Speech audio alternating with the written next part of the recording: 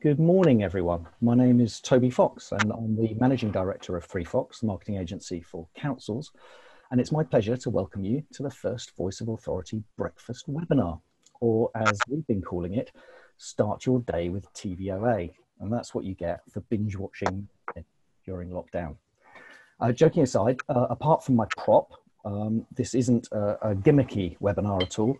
All we're trying to do is find out if you, the audience, prefer watching earlier in the morning than the 11 AM slot we've been streaming on for the last 10 weeks.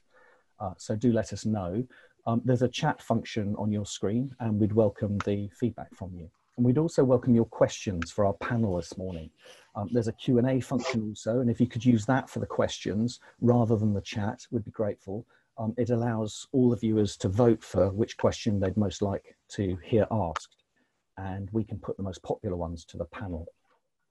And what a panel. It's going to be a great pleasure to spend the next hour with these people, especially a very long-standing friend and collaborator of Free Fox, Chris Twigg, who is Director of Inner Circle Consulting and Advisor to the London Borough of Hounslow. Morning, Chris. And also to Kevin Freeman, who is coming all the way from the city of Stuart in Florida, where he is Director of Counterplan and Director of Development and a consumer of caffeine-containing drinks at 3 AM this morning. And to Dan Burnham, CTO and Head of Product at Sook Space, innovative retailer who's got some really positive light to throw on recovery. And to Anthony Shapland, Head of Development Advisory at Colliers International. Good morning, Anthony. Good morning. And to Louise Wood, Service Director for Planning at Cornwall Council. Morning, Louise. This superb lineup of UK and US local government leaders, private sector innovators and property experts, yes, that's you, panel, has been assembled to talk about the future of high streets. But everybody's talking about the future of high streets, I hear you cry. And indeed, there is a lot of theory doing the rounds at the moment. But what are local government leaders actually doing, and what are they doing now? This morning is about discovering practical steps that you can take now to support your high streets, your town centres, and to help your communities towards economic recovery. And in that light, let's just set the scene a bit. Anthony, we turn to you. Could you give us a little overview from your experience of how high streets around the country have changed over the past 2 or 3 months? What are the main elements of what's been described as 5 years of change in just 2 months? And how much of the change we're seeing is likely to endure? Well, thank you, Toby, and good morning, everyone. How have our high street changed over the last few months? Well, we can all remember what the high streets looked like in mid-March. It wasn't that long ago. We'd just come out of one of the wettest Februaries on record, and the streets were full of people and everything was normal. We're now seeing pictures from all over the country and from around the world of empty streets. The shops are still there, the infrastructure remains, but the people have gone, and the spending redistributed or put on hold. We hear every day of another retailer who's gone into administration or have called in advisors to help them negotiate their rents with their landlords. Lockdown has affected us all in ways we'd never imagined. As you say, 5 years of change in a couple of months. For me, the speed of decline has been slightly surprising. Carluccio's went into administration in late March, just a couple of weeks into lockdown. Others followed and others were already in trouble. Debenhams had already started to close stores, and John Lewis stated back in February that a number of stores may have to close. I could go on, but the point I'm trying to make is our retail infrastructure is very fragile. The pandemic has hastened what we already knew was happening to our high streets, the fact that they are changing. In fact, our high streets and our retails have been changing and evolving for 2,000 odd years. There's nothing new here. Retailers are dynamic and innovative. What is probably different right now, as I've stated, is that speed of change. Everything basically happened overnight. You'll recall back in 2011, the then Prime Minister David Cameron appointed Mary Portas to undertake a review into our high streets. Our town centres were too large and had lost their sense of place and purpose, and the internet had arrived. Much was written, but the change from bricks to clicks was definitely underway.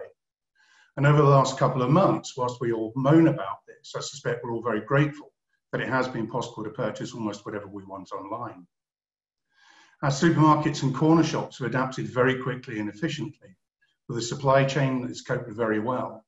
Reduced opening hours and store capacity, with a few missing products, has been accepted, and if you do want to go food shopping, you can. The larger supermarkets have also non-food ranges, and I've watched as M&S have found more and more innovative ways to get their customers from the front door to the food, zigzagging through the non-food ranges. However, our high streets are not just about retailing. Their composition is a complex mix to the provision of services, including leisure and food and beverage, which have been hardest hit at present. Opening our shops is reasonably straightforward. Opening the pubs, clubs and theatres is a very different issue, especially while social distancing remains. Before the pandemic, we were imagining what our town centres would be in the future and planning for the latest round of change. Much of the debate at that time was about people and the need for improved public spaces where people could meet and dwell safely.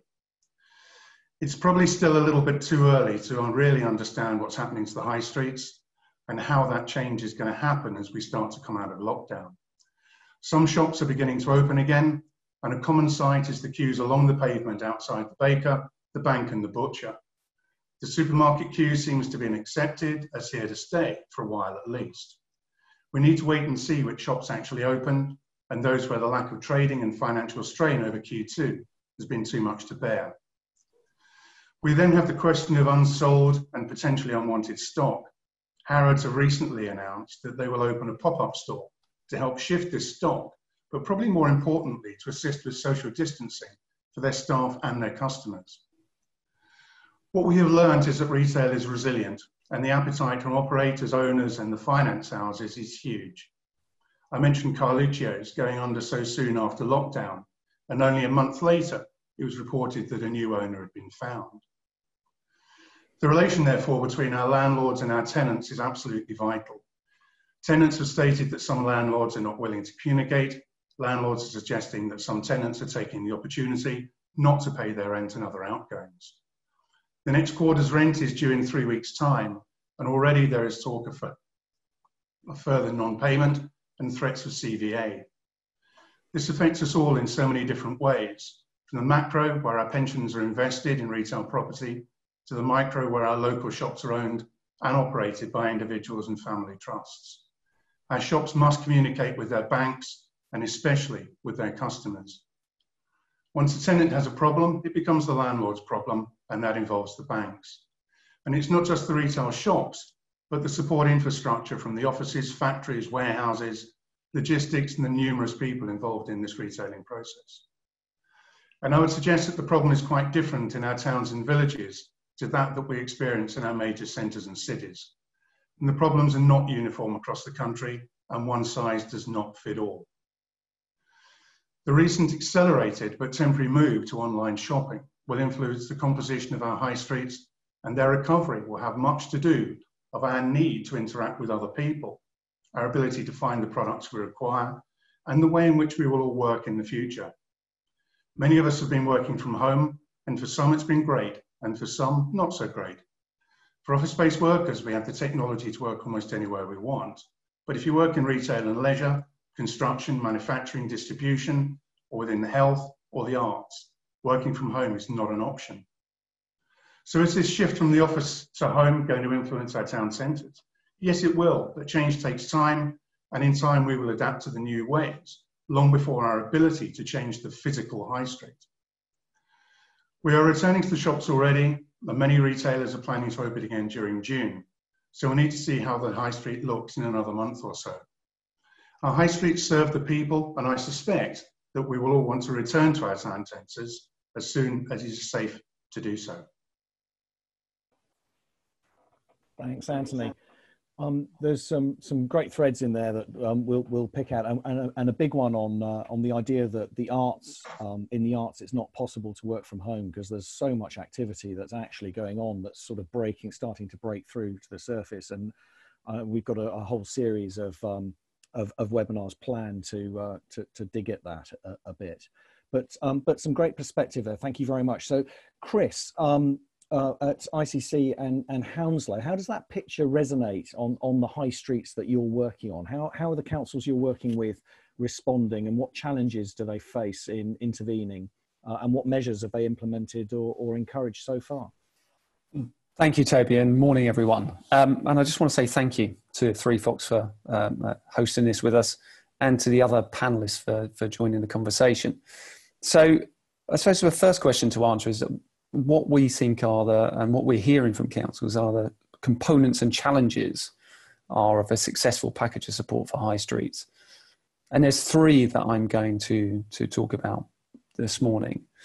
The first of which is the need for urgency. Town centres and high streets thrive during the summer, and support is needed now. The second is the multifaceted nature of the challenge, and therefore the corporate nature of the response required. And the third is the opportunity for councils to make an immediate impact while securing a better future. So on the first one, the need for urgency, more than ever, it's a requirement for councils to work at pace and draw upon the challenge that require an agile, flexible approach in maturing environment, just coming out of all of the work they've been doing on to help with the COVID response. So knowing that the work can deliver an immediate boost for the businesses provides a huge motivation for all those teams involved, but also an additional pressure to their already busy schedules. On multifaceted nature of the challenge, there are 6 areas that we've seen and identified that are required to deliver a comprehensive support to town centres. The first of which is leadership. So preparing a plan, engaging partners, marshalling resources, and leading delivery is something that only councils can do. The second is communication. So it needs to be multi-channeled, consistent, inclusive, and persuasive to make sure that people feel confident to return to their high streets and confident to go out and shop again when they've been used to online, the convenience of online shopping. The third element is reclaiming public space. So we all know about social distancing measures on streets and cycle lanes. That's not enough. As Anthony was saying just a minute ago, there's a big challenge for our hospitality businesses, restaurants, bars, and so on. But in particular, restaurants that form such an important part of our high streets and build those social connections beyond the commercial transaction. Councils really need to be bold at the moment. And if you want to support those hospitality businesses come the summer, they just need additional physical space in which to trade. They need people to sit down at tables and order food and wine. That's the nature of their business. And if they can't do that, takeaway doesn't replace it. So there needs to be additional physical space for those businesses to occupy and serve the customers that will want to come back. The fourth element is regulation. So what can councils do to temporarily change their planning, licensing, highways and enforcement regulations? And we're already seeing this with the work being done across the UK in reclaiming some of those, some high streets, some roads to allow social distancing to take place. The fifth is investment. So what are the opportunities for quick investment decisions now, where businesses are struggling, where landlords are seeking to secure revenue? What can the councils do now that would also secure a foothold and allow them to curate the high street in the medium term? And the sixth one is that of technology. So how can using technology to provide data and measure the performance of those interventions? And by making an immediate impact, the councils can also secure a better future. So by working with their partners, with communities, learning about their local businesses and turning those into partnerships, they can build stronger relationships that will have a lasting benefit for their areas. And it will also increase council's understanding of its local business economy and town centres to enable more effective leadership, strategy creation and policy setting in the medium to long term. The work that Hounslow are doing at the moment is they are developing these plans. They are working up detailed plans for their 4 principal town centres and their other important shopping areas. They've acted quickly to prepare proposals for highways adaptations, but unlike other councils, are facing the challenge of operating at pace with lower financial resources, having just come out of the COVID response.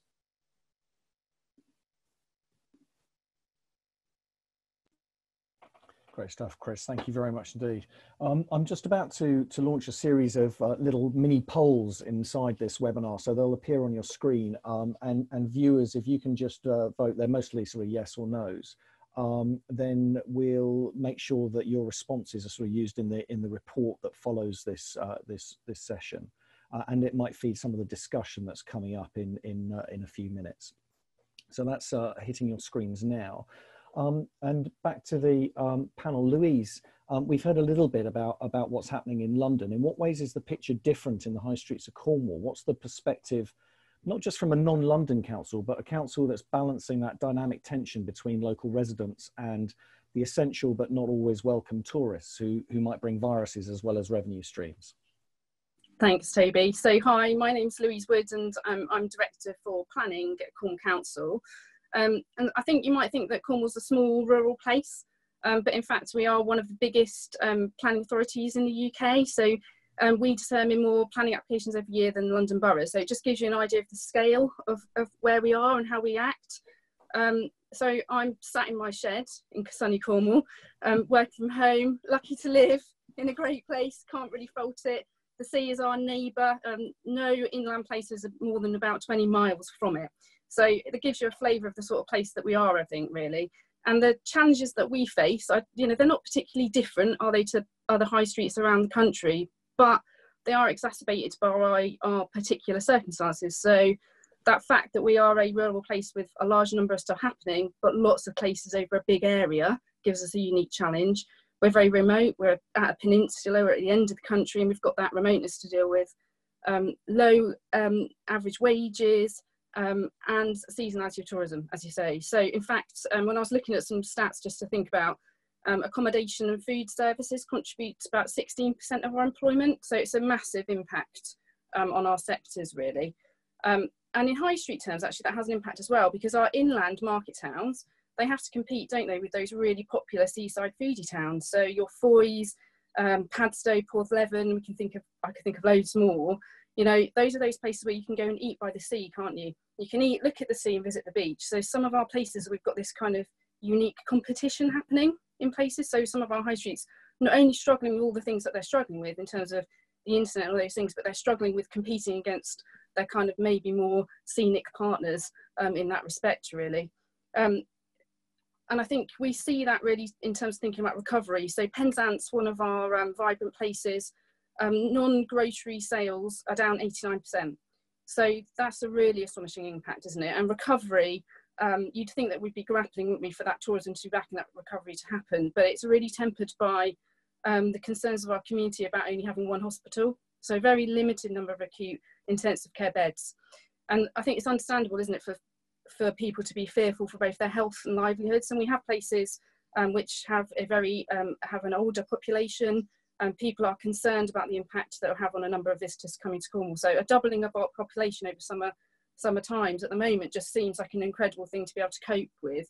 And I don't think that any of us would want people to be here where they didn't feel welcome, where they couldn't access facilities, or that we had a kind of COVID hotspot flare up and people had to go home. So it's a real challenge for us, I think, in this season. How do we deal with this season and with all those challenges ahead? And how do we do that as well by making longer term plans for what's going to happen in all those places, and how we're going to make those places relevant, and how the council is going to help facilitate that over so many places. So we're not in that respect of having a couple of high streets. We've got 20 market towns and another plethora of big seaside villages and things that we have to support. So I think for us in Cornwall, it really becomes quite paramount that the community voice is paramount in that. And we actively pursue a place-based way of working. So our approach to service delivery, whether that's through the planning teams, and I've got area teams that work out in communities, or through we have community link officers that work with places, and they work to bring those places together and establish the vision for how they'll go forward. And that kind of follows through to our immediate response to what we're doing in terms of social distancing in our places, where we are taking the approach of saying that we trust our communities to do what's right for the areas, we trust the businesses and the communities to do that. And we're leading the way by actively removing barriers. So some of those things Chris is talking about in terms of regulation, you know, actively saying to people, go out, make some signs, put some tapes on the ground, use some planters. We won't enforce tables and chairs. We'll under enforce in terms of planning permission. Get on with it. You can do it this season. That's fine. And producing a toolkit really to set that out so that people have the confidence that they can do that, because we've said it and we've written it on our website. So we're kind of taking that approach, and that kind of smaller intervention is get out the way and let people do what they need to do and trust them to do it. But then to focus our time and resource really on those bigger places, and to do that where places have a plan, because we haven't got time to arbitrate between factions. So we're going to work with willing, and we're going to do the interventions where they're most wanted, and that's pursued with us. And I think that builds on the practice that we see already. So Penzance, I talked about a bit earlier about how it's struggling, but you know, it's a really good example of a place with a real vision and a drive to deliver. It was awarded the Town of the Year by the Academy of Urbanism Awards for 2020. So it just gives you an example of its ambition, really. And they're really aware that they need to move their high streets focus on retail to community hubs. So they know about, and they want to drive, and they are driving pop-up uses. There's a big creative hub project that's being supported hopefully by European funding coming forward, community facilities, employment, and definitely more residential. So I think we know we have to get used to a higher turnover of uses on our high streets, and we have to get used to different types of uses on our high streets and a retraction. And I think, you know, I admit completely that the planning system is outdated really in that respect. And it's something that us as a profession need to grapple with, because we don't do speed very well, if we're honest, especially in policy terms. And, you know, high streets are not going to wait for 5 years while the planning system tries to get its act in order. So we've got to try and find better ways to do that, and better ways to do that quicker. So I think just for us then, the short term, we've got to manage that transition back to tourism really carefully, and do that with our communities, do it collaboratively. We've got a plan for retail attraction, conversion, redevelopment of other uses. And I think the point that Chris brought up as well, I definitely think we're seeing a move towards not seeing things in bricks and mortar. So public realm to facilitate those pop-up uses in the hearts of our places becomes really fundamental. So what we've been seeing in Cornwall, I think over the last lockdown period, you know, we've got bread vans, quirky bread vans doing deliveries to 20 villages every week. We've got pop-up horse boxes serving wood-fired pizza. We've got all sorts of really exciting things happening, which can make our towns really vibrant. So we need to really, really hold on to that and promote it, and have the space to do that, because you're right, you can't do that without a decent space and a decent place. And we do need to help ourselves. So, you know, councils, we're getting some funding from government, high street funds and all those things. That's brilliant, but it's only going to help some of our places. We've got loads of places, we've got to help ourselves. Our council did an inquiry into high streets last year, and we've got a £4 million pot that's just coming to fruition now, and that will enable places to bid into that. So, you know, some could say that's really fortuitous, we got lucky, but we're on the front foot. We've got an investment company that the council set up, which is doing its own investment. So they're looking at places on the high street. We as a planning authority have got community infrastructure levy funds, and we're hoping to do a bidding round into that in the autumn that places can bid into for infrastructure to help in the longer term. And we are looking at how we can revise our planning policy to make it more flexible, really. So it's about flexibility. I really think it's about flexibility in that space, but I do think we need to drive quality. What we don't want to see is inappropriate uses next to each other, a lack of decent quality housing in those high streets. We really need to drive the quality in there so that they become places where people want to live. So I think that's it from me. Thank you. Fantastic, Louise. That's a great roundup of a really intense period of activity. It sounds like, although I did have the sort of horrific image placed in my mind there of a horse pizza, which is not appropriate for breakfast at all. No, but thanks for it is very good pizza. So, well, yeah. Hopefully, it's an idea that will spread, because delivered pizzas, good quality pizzas, is nothing quite so attractive at the end of the day as maybe a beer and a pizza. If you could get that into a horse van, I'd be very happy, man. That would be better. Yeah. Dan, yeah. As at Sook Space, as an innovative retailer, that's how you've been billed. So so are you looking at pizzas and beers in horse boxes? And what positive changes are you seeing in retail in terms of retail, in terms of the support you're getting and the intervention that's being made on your behalf, or to make things easier for you? And what does retail look like as we move forward? What are the implications for our high streets? Yeah, so hello everyone. So I'm Dan from Sook. Just a tiny bit of context as to what we do, because it'll make my response make a bit more sense. So our innovation is that we offer space as a service. So we take over high street spaces We give tenants, retailers, all the tools they need to be able to create their spaces, whether they're selling stuff or using them for events, and people can borrow the space for as short as an hour, and that's how we operate. Along with that, you can also rent staff as a service and get all the analytics you need to know how your space is done. But on the positive changes that we're seeing, certainly at Sook, we have seen a dramatic change in the attitudes of retailers. Where things might have been quite difficult for organisations like us in the past, we've noticed a sea change in their attitude. So, for example, as I said, our spaces can have a different tenant in up to every hour of the day. I fully appreciate how that could be quite scary, especially if you're a traditional, historically more risk-adverse organisation. But this is actually starting to be embraced by the landlords that we're dealing with. Not only is the way of working and this model being embraced, we're also seeing not that we are strictly speaking a retailer, but we're seeing that the landlords are also accepting of different commercial arrangements. So with some of our landlords, we're not actually paying currently any rent or any rates. We are entering into different arrangements with the landlords. We're entering into revenue sharing arrangements. So that's certainly very positive support. And it's fantastic for both the retailers, people like us, and the landlords, because it's allowing us to build that momentum and build that footfall. So some of the shopping centres that were in, even pre-COVID, that were struggling. By having this arrangement, we were actually one of the drivers of footfall to these shopping centres. And without the landlord doing this innovation with us, we wouldn't have been able to drive that.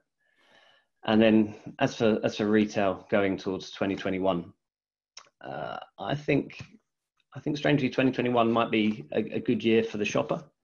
I think it might be quite an exciting time. I think exciting brands will win over average brands, if I can put it like that. I think 2021 we might see more of a move of independent brands back to the high street, especially if the barriers to entry do become less, especially if units become more accessible.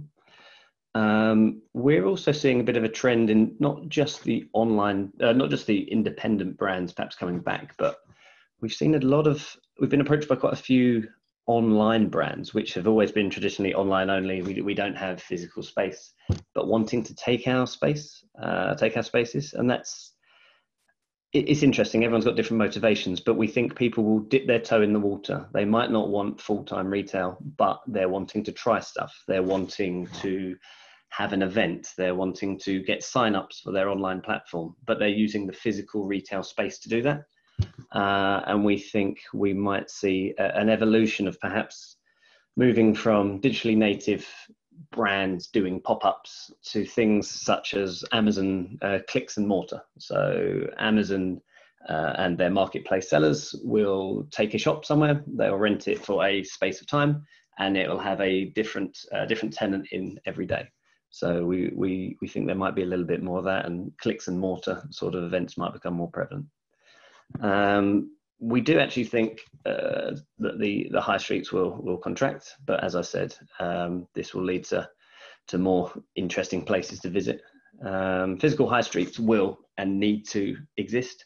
We describe them ourselves internally as the original social network. Like that is what a high street is. It's where you go to buy and do stuff.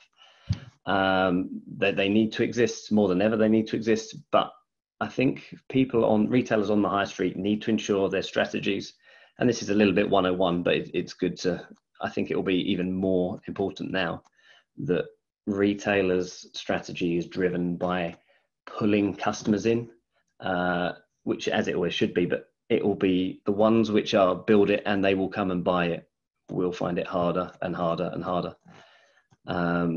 There's a term which we use, which is being, we're hearing bandied around a lot more for certain retailers on the high street. It's instead of ROI, people are saying ROE, return on event, return on experience. And it's the appreciation of having a high street space to do something has greater benefits than necessarily just selling 20 things in a day. And it's being able to track that. And then I think finally, we think that physical retailers on high streets will look to take more and more learnings from the online world to the bricks and mortar world. So for example, now, or online, you can track conversions. You know how many visitors have gone to your website, you know how many people have looked at stuff, and then you've got the hard data of the sales at the checkout. We think that the analytics will evolve in the physical space. So not only will you have transaction data, but as an example, in our spaces, we know how many people walk past, we know how many are men, how many are women, we know how many have walked in, we know whereabouts in the shop people are dwelling, loitering, going to and doing. And we're not doing it ourselves yet, but we know of others that, whether we do or not is a question we have to ask ourselves, whether we think it's right to do. But we know that other retailers are looking at being able to tell if a customer is in their shop because of Big Brother, where have they been before and when have they been after, because of the tracking on a phone. So where a cookie can perhaps track you around the internet and a retailer can tell that you've come from one site or another, we think physical retailers in the future, as well from now, will start to try and exploit this data to tell, oh, look, everyone in, I don't know, Penzance or a nice place in Cornwall went to John Lewis this morning and they're off to Primark this afternoon. And what could that tell you about your customer, and how might you be able to target your experience based on Tuesday morning is full of Primark shoppers and Thursday afternoon is full of John Lewis shoppers, and going from there. No, it's fascinating stuff. I try not to be creeped out by that sort of stuff. Then, I find that for every person who says that they're really worried about that sort of level of intrusion into their lives and the monitoring levels, there's someone else who says, isn't it great that there's someone out there who knows exactly what I want and keeps trying to give it to me. So I guess that's a much wider conversation and probably beyond the remit of this morning. But thank you very much for those insights. That's really useful. And lots of questions coming through into my mind about the sorts of place that are suitable for your kind of operation. What makes you go to one place and not another? How can local authorities make it easy for you to set up, and operators like you, that we can dig into later. And viewers, if you've got questions, please do pile them into the Q&A function so that other viewers can vote for them, and we can end up with the most popular questions, which we can put to the panel in just about sort of 5 or 6 minutes. But before we do that, and before he runs out of caffeine, we need to go to Kevin in the city of Stuart in Florida, USA, where I guess getting footfall on the high streets is a slightly different kind of issue right now with what's happening there. I'm not trying to make light of the situation.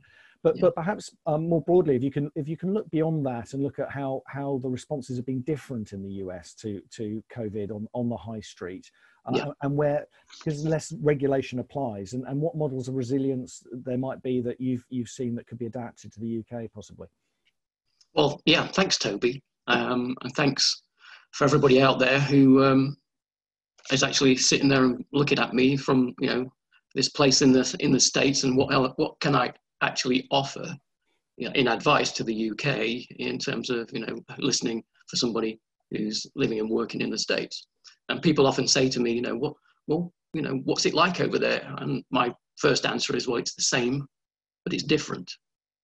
And that you can apply that to the way that the pandemic's been approached here, how lockdown's been approached here, and the idea of how the resilience can be put in place, and the autonomy of local government and how that's worked in terms of benefit, in terms of the pace of response. And Chris talked about the pace of response being really vital in how local governments react to this situation. So we're in a situation where the high street in the US is, in a lot of respects, fundamentally different to the high street in the UK. Because if you look at the timeline of the development of high streets in the UK, we went through a period of pedestrianisation, encouraging stores to be in town centres, And that's really not happened in the US. We've stuck with having the car, having the vehicle as the main point of contact between the consumer and the high street. And so, in a way, that for a long time, people like myself have always been, fighting to pedestrianize, close down shopping centres or shopping high streets and get more footfall in there. Because that was out, that made sense. More footfall, more business, more activity, more social gathering, and a better, more vibrant town centre. But not having that, and it's become apparent, and I've changed my view on this to a certain extent, which is quite surprising, that having a primarily vehicular-based high street has actually helped our response and to be more flexible. Now, what I'm going to do, I'm going to try and share my screen, Toby, and see if I can pull this up. Let me see. Yes, I think I can do that. So can everybody see that? All good. So that's a typical baseline of a high street in America. We see the sidewalk or pavement, and then vehicles actually coming and driving, and consumers coming and driving right up to the store front and doing business in that way. Now, in a way, you don't really want to see that in a high street. But as I'm going to move through these slides, you're going to see how that has actually helped the decision-making process, and also the local ability to change regulation very quickly, to put in a state of emergency and say, we're going to override every planning rule that applies to this city. And that's a city on city basis. So you can do this in any town in the States. So the city manager took the point of view, let's just wipe out certain planning regulations and let's just go for it. So, myself and my team came up with ideas of how we would implement more activity on the street in terms of social distancing and in terms of getting consumers actually interacting with the businesses. Now, we already had a program, and this was part of the desire to get more pedestrians on the street, a program of converting parking spaces to outdoor seating. And this is one example where we, as a city, we offered a license agreement with the retailer to say, we will lease you a piece of public right-of-way so you can put out an outdoor seating area. And that was done through the town. It was fairly limited. And we had a number of things going on in the high street that started that movement. But now these are being converted to be more able to be socially distanced facilities. So when we spoke to the politicians here, we said, look, we need to remove restrictions, all the restrictions on using parking areas, and convert them to outdoor seating areas as far as possible. And at that moment in time, I was actually promoting the closure of the whole street.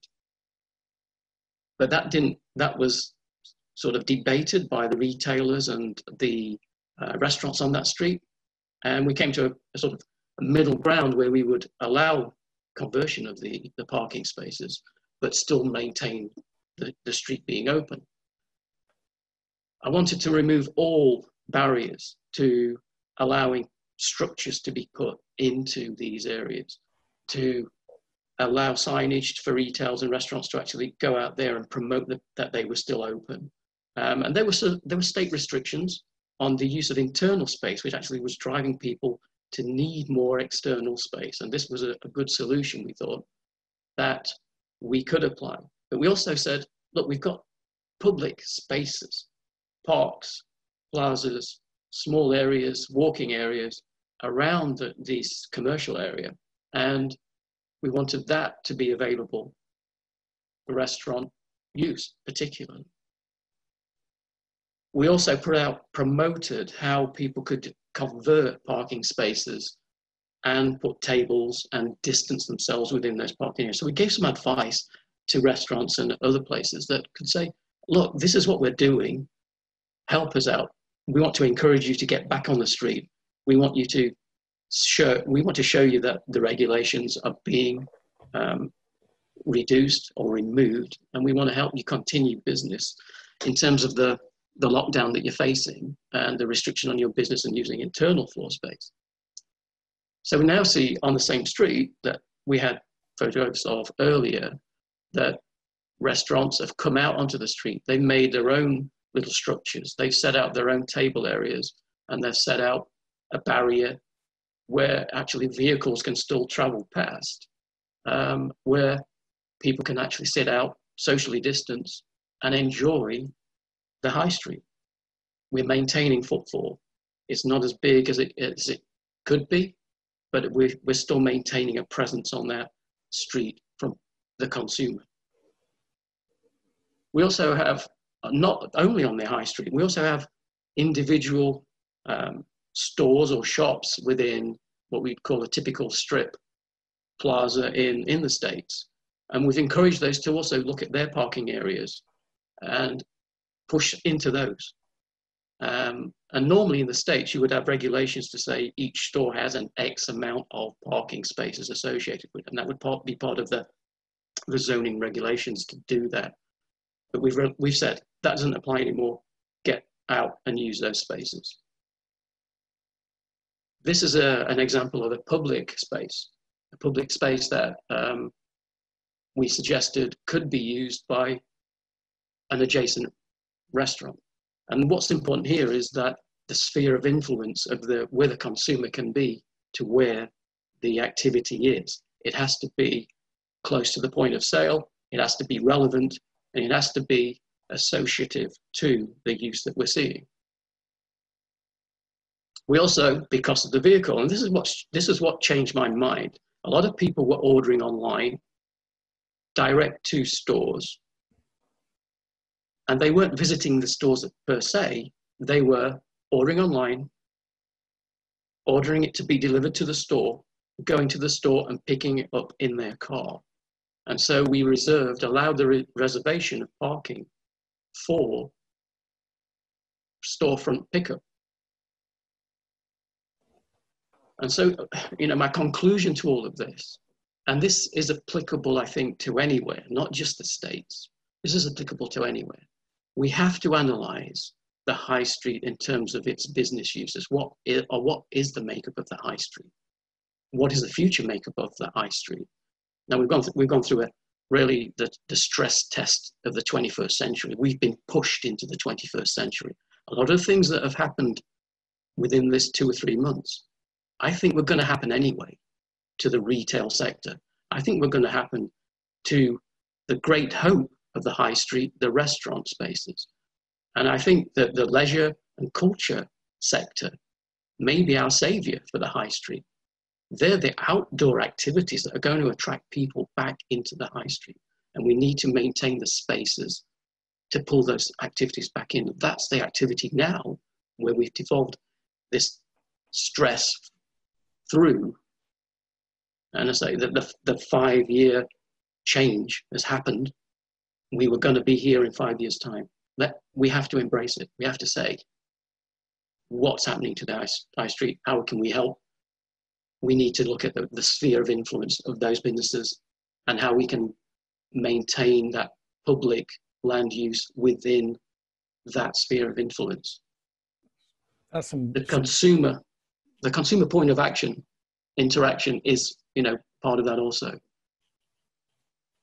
And again, it was mentioned by another speaker, Toby, the logistics and the safety and access are all important things. And that's where I think a lot of the pedestrianised areas are going to struggle in making the decision point to allow more access into those pedestrianised areas.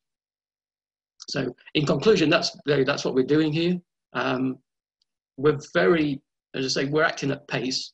We really are thinking all the time, every day, to analyse and discuss what's going on and see if we can make another movement to help businesses. That's some really interesting insight, Kevin. Thanks very much indeed for that, and lots of food for thought. I noticed yesterday the chief exec at Liverpool City Council was talking about some similar interventions to you, but his angle on that was that the city had learnt a lot from its time as City of Culture, which I think was 2008. Yeah. where hospitality had really boomed, and they'd used hospitality to kind of drive a real visitor economy, and that they were starting now again to look at public space being taken over by retail use to make up for the loss of covers inside, but that was being treated as an event. So every night, every evening in Liverpool is an event on the high street. Yeah. And I thought that's quite an interesting insight, and connected up with what Dan was saying earlier about the return on event, return on experience. So there's this kind of this new way of looking at our high streets as venues in effect, yes. For those experiences. And there's a whole new sort of string of thinking that might come out of that. But one thing that was really clear from what you were saying, Kevin, is that need to analyze all the time what's actually happening. And I wonder, one of the questions from one of our viewers is whether we feel that councils have enough data, enough information at the moment. And I'm going to put this question to you, Anthony, in the first instance. Do you feel that councils have enough data, there is enough information and understanding about the high street in order to be able to make some of these sorts of interventions? It's linked. It's not as simple, straightforward. Nothing is ever as simple as straightforward. One has to bring ownership and fragmented ownership into the debate as well. And the influence that a local authority has on its own town centres, in many respects, is actually linked to how much that town centre it actually owns. Fragmented ownership, as I say, is probably one of the biggest problems that we have in terms of being able to adapt and change. Trying to get people to actually work together is not as straightforward and as simple as it sounds. In terms of data collection, one of the things that came out when we did the town centre work back in 2011 was a great assumption from the general public that all town centres were owned by the local authorities. Now that's kind of nice in one respect, but in another respect, it's not so good, because therefore they get blamed for everything as well. It doesn't matter what happens. If it's good, no one thanks you. But if something goes wrong, all of a sudden it is the local authority's problem. The ability, I want to talk about the ability to collect data. What I'll talk about is the fact that they don't have the data that they actually need to make some of those decisions. Town centre working groups, LEPs, town centre management, all these things have helped over the years. But it's still very, very different across the country. For every example you get of an excellent cooperation between government, let's just use that term, and especially the private sector, there's another experience of where it just doesn't work at all. It's what I said a few minutes ago about, everywhere is different and it's not one size fits all. One thing that I would put into all of this is it's also not a competition. We're all in this. For the first time in many, many years, the problem that we are experiencing is absolutely the same no matter where you are. And Kevin's description of what was going on in Florida, I mean, these are exactly the same issues that we're debating over here. I think for the first time in our history where we have got a problem, as I say, it is absolutely identical. And we should be learning from those experiences. Whilst one size doesn't fit all, best practice actually is a decent place to start. But that, I mean, we've been talking about the collection of data. It's interesting what Dan was saying about, he knows how many people come into the shop, where they're doing, how many minutes they've spent there, potentially even what they picked up and what they put down. We were looking at technology 10, 12, 13, 14 years ago to put into shopping centres that gave tenants the ability to actually target you as you walked in, because through the mobile phone that you've got, as you're walking past one of the shops, you could be bombarded, if that's the right term, with come into the shop in the next 15 minutes and I'll give you 20% off. Now, that kind of ability to influence the way that people move around town centres and shopping centres is massive, because you were going to go, I'll pick up the Primark and John Lewis example that we were talking about just a moment ago, but you were going to go to John Lewis, but Primark texts you, and you think, oh, I'll go to Primark first of all. It takes quite a lot of decision making away. But what we did find was all this data was almost instantaneous, but no one was actually capturing it. Now, that was 10 years ago. Now, when we asked the question of shopping centre owners, they kind of said, well, it's not that much use to us. Local authorities were saying, we don't know what to do with it, and we don't have the resource to actually manage this amount of data. This is huge amounts of data that we're talking about, and I'm not sure who's got the resources to actually manage it. But to ask the question, do they have the data? No. And are they using it? Not enough. Thanks, Anthony. Louise, how does that resonate with you and your experience in Cornwall? Do you feel you're getting access to the data that you need? Do you feel that there needs to be some sort of change in that area? Yeah, I think I'd agree. I mean, our difficulty is we tend to have a lot of data. A lot of data stuck in, often in PDF reports, difficult to manipulate, difficult to use. We're not well versed necessarily in using that data, and we don't have the resource or skills to do it, or the funds to resource what we need to do. So yes, we have lots of data. We're getting better.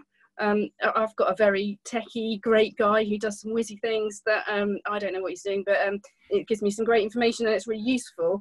But that's the kind of exception rather than the norm. So I think it's just local authorities just struggling with that. It's capacity, resources, knowledge of how to do that, and a bit of that thing where, you know, we've got so much stuff.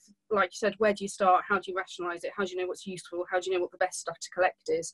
So yeah, I think it's not something that I would say is our key strength in all areas. Fantastic. Thanks, Louise. I'm sure that's true for large swathes of the country. Dan, if I can come to you, feel free to pick up on that thread. But also, another thing that the viewers are interested in asking, and me as well, is about how local authorities can make it easier for an operator such as yourself to set up in business, and what they have to do to attract you.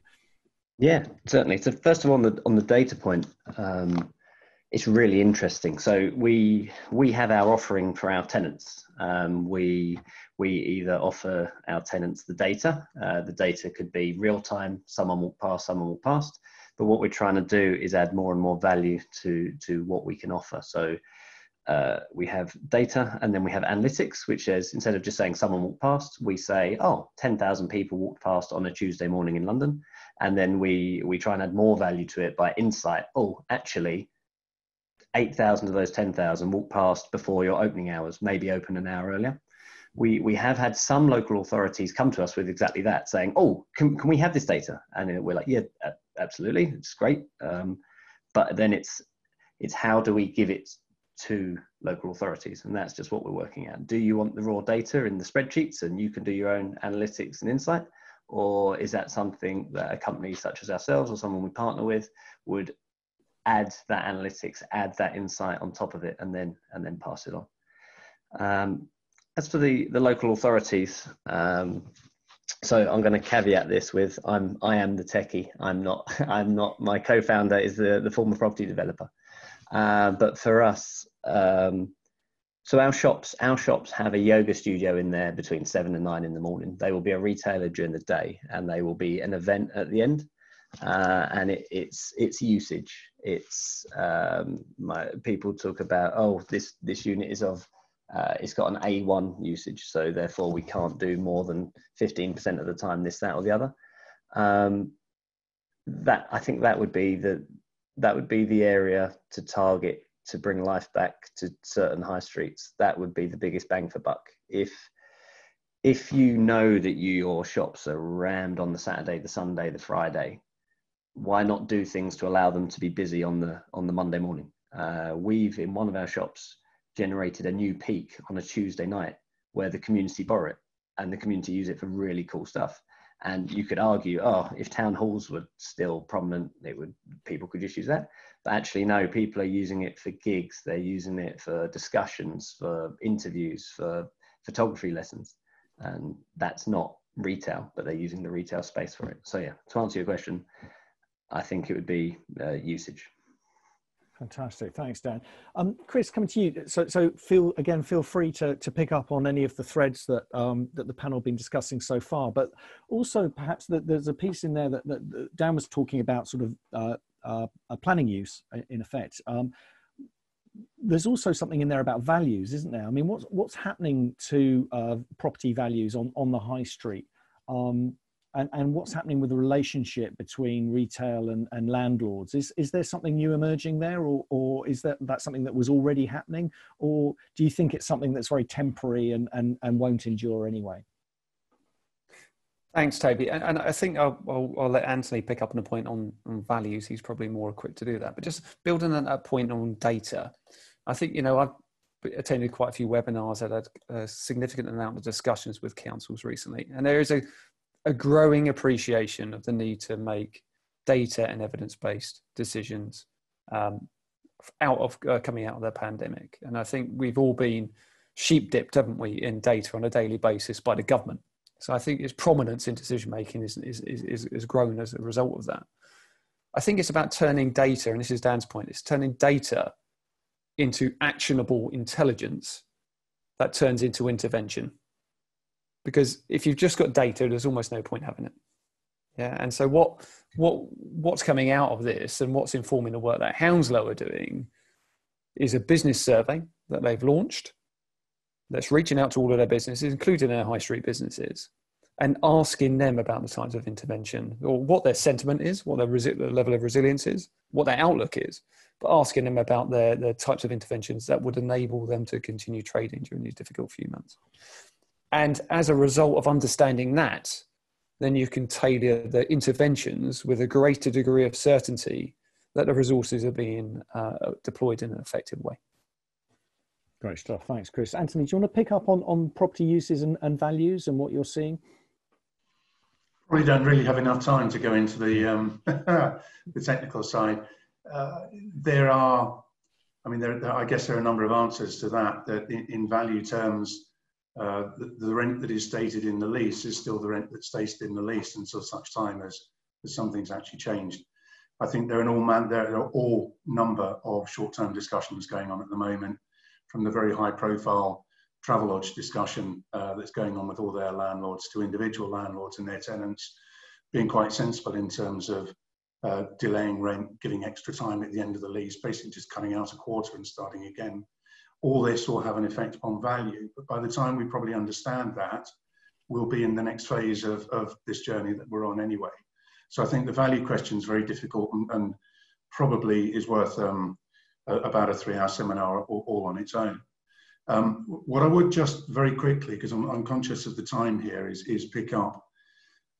We've talked generally about what's going on in our town centres, and Dan especially has kind of talked about Monday mornings as well as kind of Tuesday evenings and everything else. And the evening economy is that area of a number of our town centres that we've been working on over the last few years to try and grow the economy.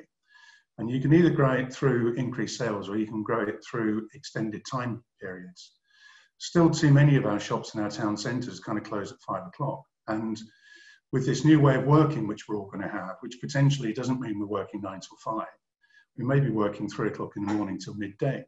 I mean, who knows what that might be, but the rest of the world has got to kind of change with the way in which our work habits are changing as well. Yeah. I'm not suggesting it's a 24-hour town centre and high street. That's not going to be possible, but we need to be looking at ways in which we can adapt. Yeah. Picking up on Kevin's point very quickly, just about accessibility. We're talking about, a bit scared to go back to the shops, a bit scared to go back to the town centres. Well, a bit scared to go on public transport as well, which means the private cars kind of, unfortunately, its prominence is being raised as an important tool to actually get us back moving again in the short term. So I agree completely, the pedestrianisation is kind of, that's a little bit complicated. We know quite a lot of the county councils at the moment are pushing for extra pedestrianisation and taking away the 20-minute or 30-minute free car parking space in the town centres. Yeah. I'd urge everyone just to have a quick look at that at the moment. And one of my pet kind of subjects, and it wouldn't be me if I didn't raise the car park at some point during one of the discussions that I have about our town centres. Our car parks are absolutely vital in terms of accessibility into the town centre. Whether you can drive to the restaurant and pick up your meal, or whether you actually want to park and walk up and down the street. And we've got to be looking at that total package. It's not just one little thing. It's not about opening slightly differently. It's not about using data. It's actually understanding what our journey is going to be from start to finish in the future, not the way that it was 5, 10, 15, 20 years ago. No, I think that's very wise, Anthony, and helpful comment. And Kevin, I'm sure that sort of resonates with you. Although the parking modes are slightly different where you are now. But just another small point, just as we wind up, we heard a little bit from Louise about the levels of investment that are available to her. What kind of level of investment are you talking about that are behind the initiatives that you introduced us to earlier? Really, it was the decision making. We wanted to discuss, what sort of revenues or capital investments we could put into this, but we found that businesses were so willing and wanting to get out there that we didn't really have to do much. One of the proposals was that the city themselves went out and built these areas in the parking areas. We didn't need to do that. Giving businesses the opportunity to act for themselves is by far the best way of achieving a positive result. It's very difficult to force a solution on a high street. And I think we want to just be, if we deregulate, we can let the market, and that's my view here, we let the market adjust itself. It's a huge adjustment. And these businesses are discovering that they have customers online. They are discovering that people are more able to visit them in a car. They are discovering that people, even in the heat of Florida, are willing to sit outside rather than sit at home. Yeah, lots to discover. Yeah. And I've been very cheeky with your time. I've just discovered, having failed to look, we're a minute over. I'm very sorry to use up more of your time than I promised. And also to the viewers who've been very patient and I hope very interested in what the panel have been saying. It's been a fantastic contribution from you and Kevin. Thank you so much for staying up so late for us. I hope you're off to dance the rest of the night away now. I'm going back to sleep, Toby. That's it for me now.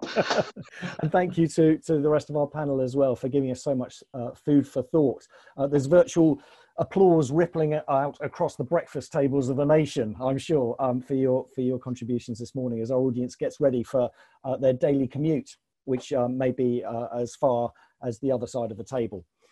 There's clearly loads more ground to cover on this topic, and we'll be doing that at the same time next week when we're back again within a circle and another superb roster of guest speakers to look at changes to regulations to facilitate activity, investment options, funds, capital investment, utilizing data sources to inform decision making and much more, I'm sure, whatever we can cram into an hour for you. In the meantime, thanks again to our partner Inner Circle Consulting, whose wealth of experience has made this session possible. Thank you to viewers for your attention and your fascinating and probing questions. We will be dealing with a number of those over social media in the coming days, so don't worry if you've asked something that wasn't answered. We'll put it to the panel after this session. You'll find a recording of this session and a report at the voiceofauthority.co.uk and through social media tomorrow, along with lots of fascinating interviews with top people at councils. Our next session this week is on Thursday at 11, when we're asking what roles will the public sector play in restarting and growing the house building programme. But until then, it's goodbye from our panel, goodbye from me, and goodbye from everyone at 3 Fox. Thank you very much and have a good day.